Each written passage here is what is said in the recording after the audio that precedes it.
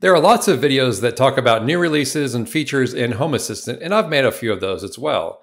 That talks about all the shiny, fun stuff, but what it doesn't talk about is the underlying operating system. So today I want to do a quick update on Home Assistant Operating System 10, version 10. So let's get right into it.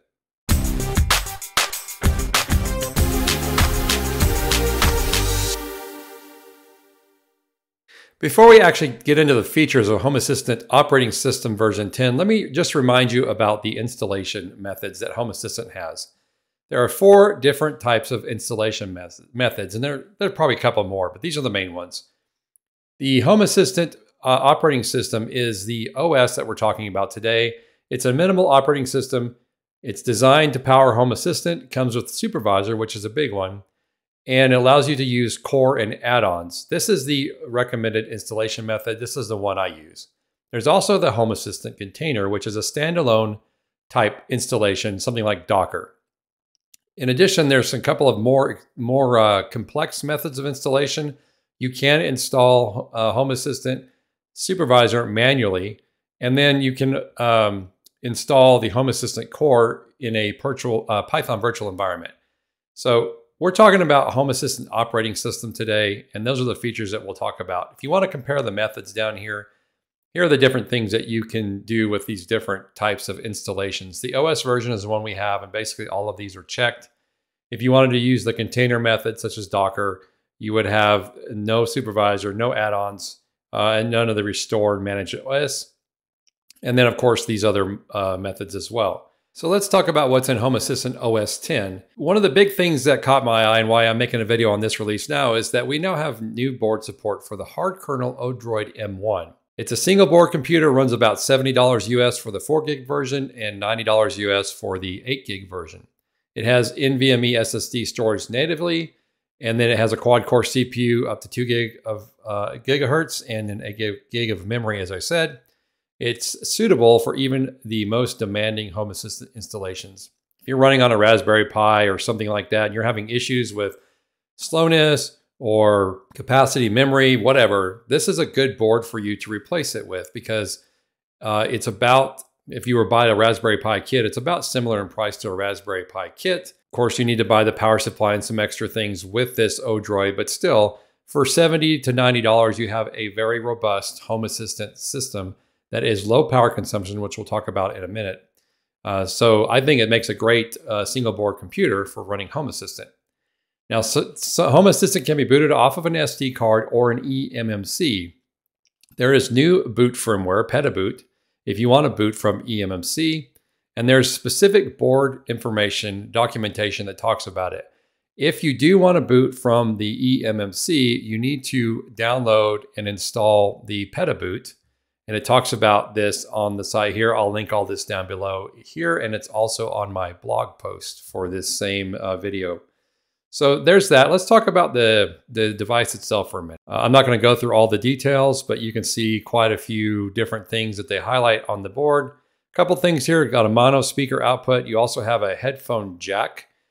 If it has a microphone, which I don't know if it has a microphone, it may be possible in the future to do something with voice control. You know, Home Assistant's doing Year of the Voice this year, and there's a lot of effort on making local voice control available to us for this. So hopefully we'll be able to utilize some of that. It's got a Rockchip CPU, LPDDR4 RAM, of course, all these other things that are on here, and you can read about it on the blog post here, or on their website here, hardkernel.com. The CPU has 4 ARM Cortex-A55 processors, low power consumption, even at 2 gigahertz. It has 8 gig of LPDDR4 RAM available. If you want to do that, you can buy either model. And like I talked about, Petaboot says it's pre-installed here, but you need to follow through and make sure that you install it the way it's talked about here so that it works for booting off the NVIDIA or the eMMC. All right, let's go down here a little ways with it. What I want to talk about on this site is the, oh wait, before we do that, let's talk about storage. Let's go back up here and see what we have for storage. You can put NVMe storage device installed on the Odroid board. It's PCI 3.02 lane configuration. It's super fast.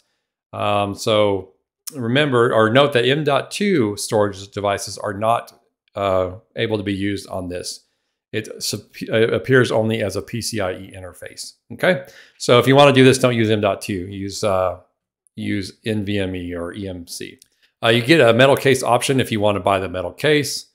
And this is the one I want to talk about here. Here's the power consumption and heat characteristics. Without any external peripherals connected, the M1 power consumption is about 4.5 watts with a very heavy computing load. In idle mode, it can be as low as 1.3 watts. So that means that you can run this thing without worrying about an expensive power bill and just run it with a very heavy load all the time. And you have great power consumption characteristics for that.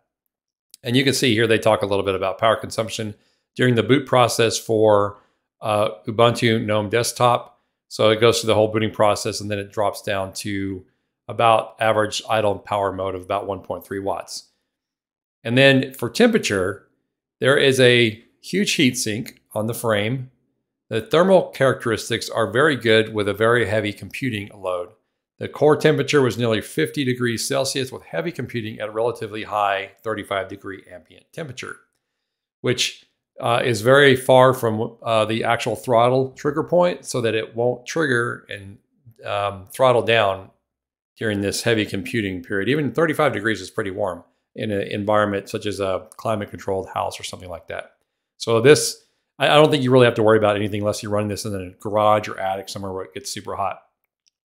So they talk about the stereo and analog sound quality. If you want to play or play around with that, you can look at that and read through it here on their website. And a bunch of videos talking about all kinds of different stuff here. And then, of course, the specifications you can get into all the way down here at the bottom of the page. So that is the Odroid M1. If you're in need of a platform to run Home Assistant on, you're just starting out, you're trying to upgrade from a Raspberry Pi or something like that, give us a shot. See what it'll do for you. Okay, so that's one of three things I want to talk about within the Home Assistant OS update. A couple other smaller things is the improved data disk feature. It allows you to extend storage by adding external disk. I have done that before. I run a Raspberry Pi and I moved my data disk off the SD card onto an external drive so I wouldn't keep bashing that SD card and eventually destroying it. And I also got a lot more space when I did that, something like 1 terabyte, which is way overkill for Home Assistant, unless you're going to run cameras or something on the Home Assistant itself and need some storage.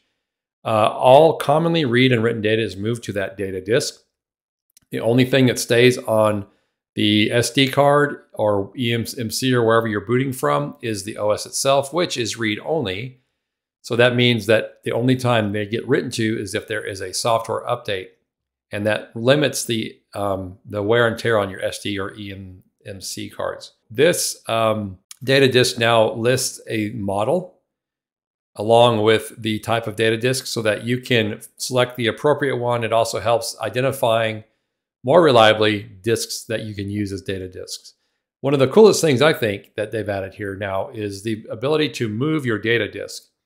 So what you can do is just select a different data disk and move everything over to that data disk. So if you've already done it once, and for some reason you want to use a different disk for your data disk, move it over, doing the same dialog, come back in a few minutes, and now you're running on the new data disk. So you can just keep transferring the disk all day long if you want to.